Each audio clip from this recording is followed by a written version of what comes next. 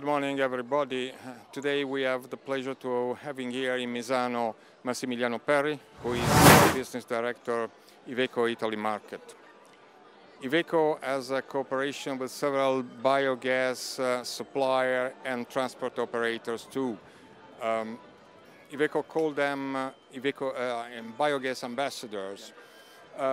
Can you explain a little bit more your commitment in sustainability in this way?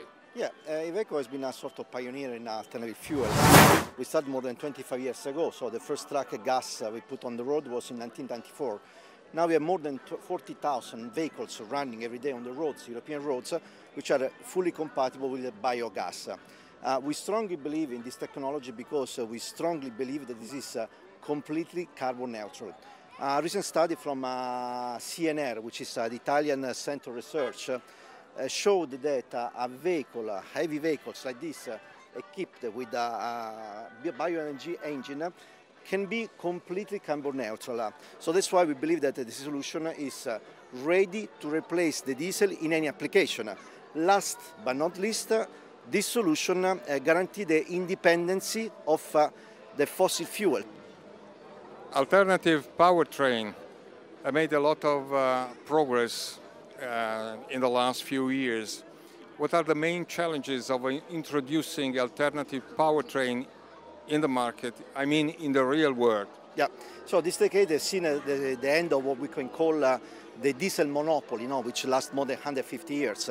And we see on the roads more and more often passenger cars with alternative fuel engines, from electric to hybrid. And in the next future, we're going to see also something, other fuels like hydrogen. Of course, now we are facing a lot of challenges. As I said, the current status of diesel, we reach where we are now after 150 years of development.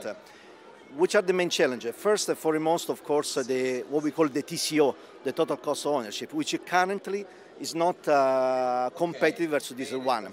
And we know that clients, beside ecology, needs also the economy. These two things must go together. Second point, of course, the refilling station. Currently, the refilling station are not, the network is not adequate to assist those kind of vehicles. Let's not forget that, heavy vehicles like this one, vehicles that run with 40 tons full load, they need a huge amount of energy. And currently, to store this energy, we need huge batteries, which have huge weights, 4 or 5 tons, and require a huge amount of energy to be filled. So it is true that we are going this direction, to electrify, to decarbonize the transport. There are still a lot of challenges to be fixed. First, infrastructure, and then last is very important, the total cost of ownership of those vehicles. Driver shortage is one of the key issues today for a truck manufacturer. What are you doing to, let me say, to ease this problem? Are you offering better working and living conditions in your trucks? What solution are you providing to the market? Yeah, I definitely confirm. Today it's very hard to find drivers. Now we have a lot of clients that are seeking drivers everywhere because of this issue. And then also the age of the drivers is getting older and older in Italy.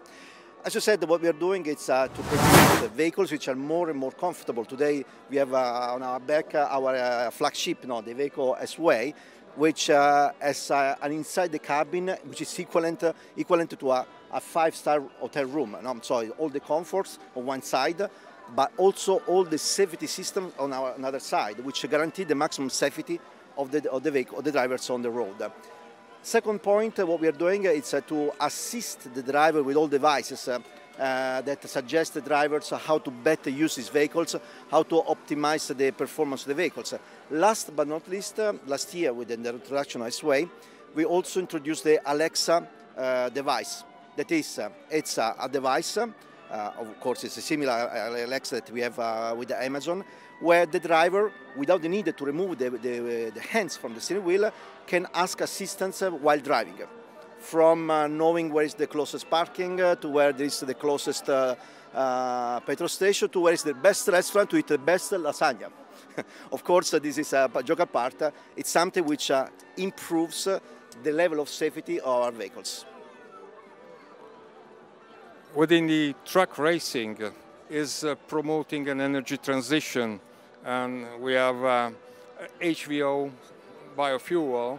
How do you see this initiative? Yeah, of course, we strongly believe in this move that the FIA did, because in the end, races since ever are a research, development, transition, and I do agree that the race must be used as a test camp to test future solutions. Thank you for being here today and for this interview. Thank you so much. Thank you very much, and Forza Iveco!